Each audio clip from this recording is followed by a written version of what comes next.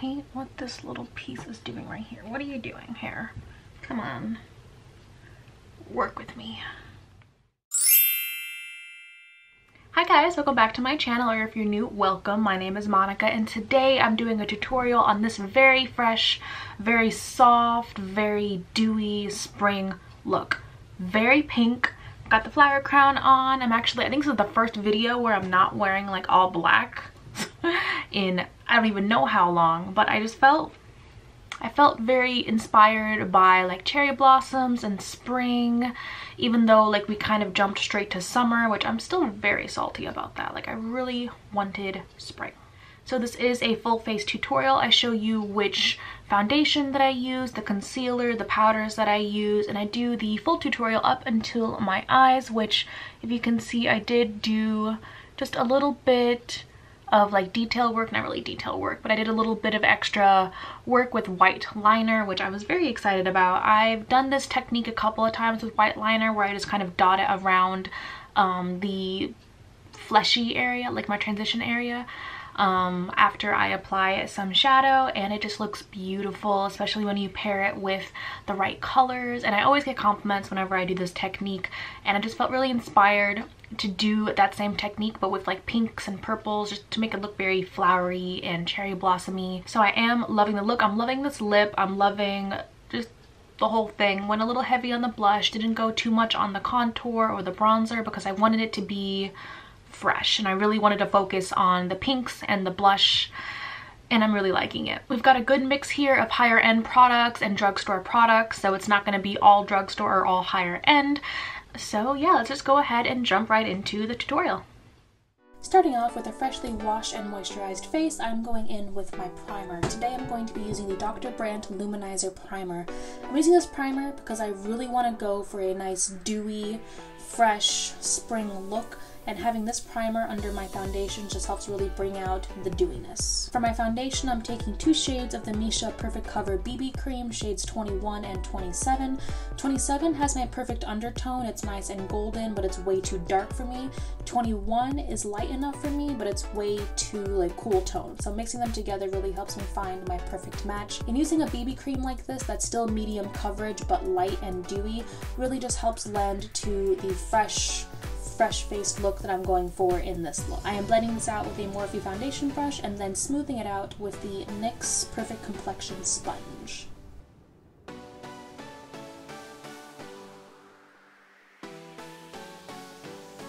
For my concealer today, I am taking the Chantecaille Le Camouflage Style Anti-Fatigue Concealer Pen. It's a click pen. I chose this one because it doesn't dry down matte. It's a nice, dewy, not full coverage concealer. It's really more for brightening, which is what I'm going for. I'm not going for a full coverage matte under eye. I still want it to look dewy. I want it to look youthful. I want it to look fresh.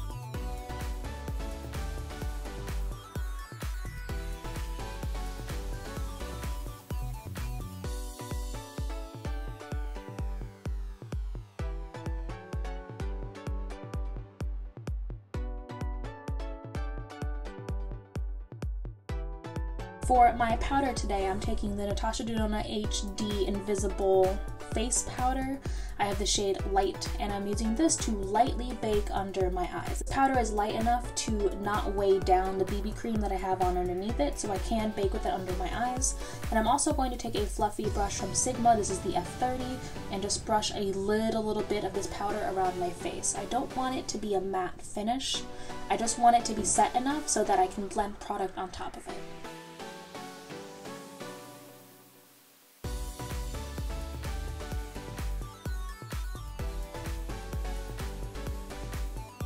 Taking the Too Faced Natural Face palette, I'm going to take the bronzer in the top right hand side, Sunny Bunny, or Sunny Honey I believe it's called, and I'm going to use this to lightly bronze my face. I'm only taking this a little bit and very lightly on my cheeks and above onto my forehead.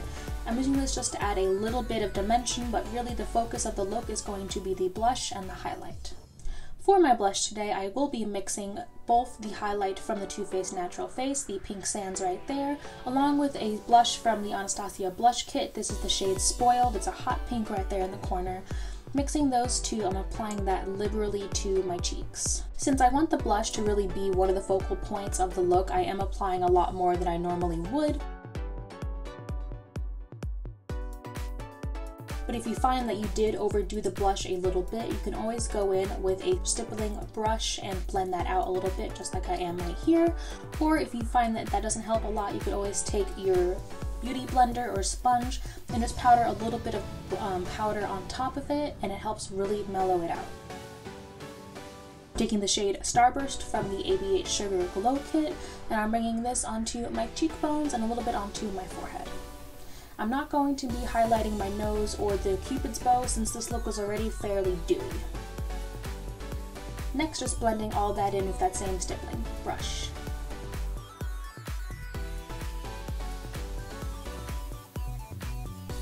I've primed and set my eyes today using the first shade from the Colourpop My Little Pony palette, that light shade right up there in the top left. My next shade that I'm going in with is actually a Colourpop single. This is the shade 2 to Mango, and I'm bringing this all up into my transition.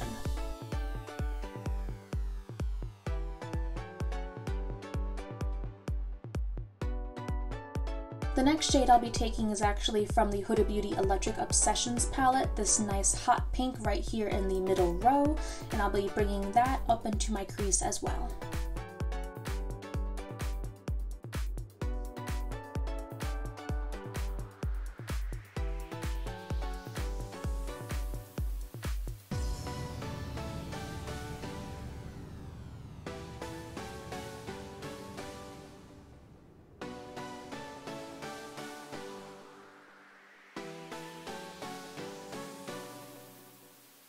Taking my trusty NYX Glitter Glue, I'm putting this all over the lid along with another Colourpop single. This is the shade Prowlin, and I'm just taking this all over my lid.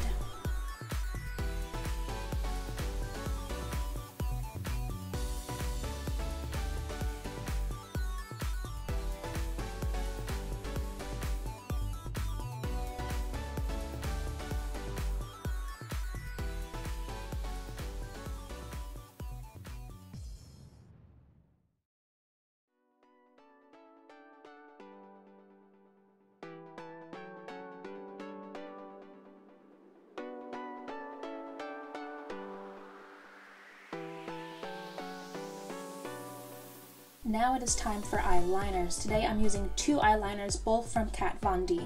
First, I'm using her tattoo liner in brown just to regular line my upper lash line. I'm doing this because I have really hooded eyes, and if I don't define my lash line, my eyes can really look washed out.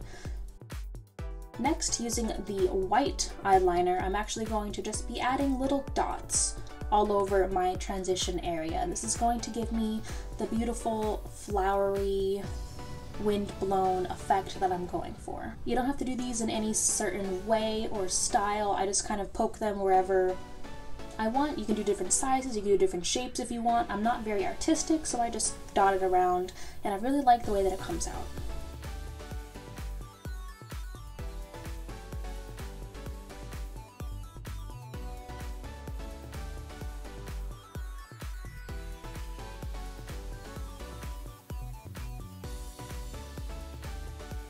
Once again, taking the Electric Obsessions palette from Huda, I'm taking that hot pink shade, and I'm just using this to line my lower lash line.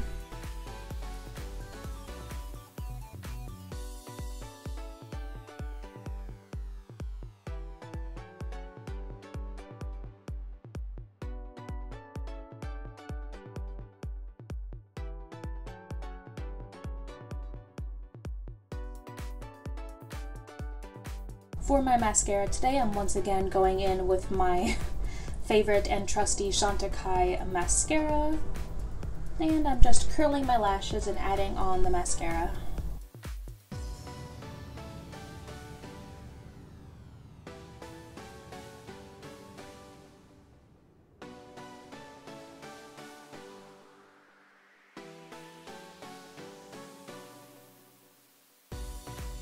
I'm finishing off this look with a lip stain from YSL. This is actually a beautiful light pink shade.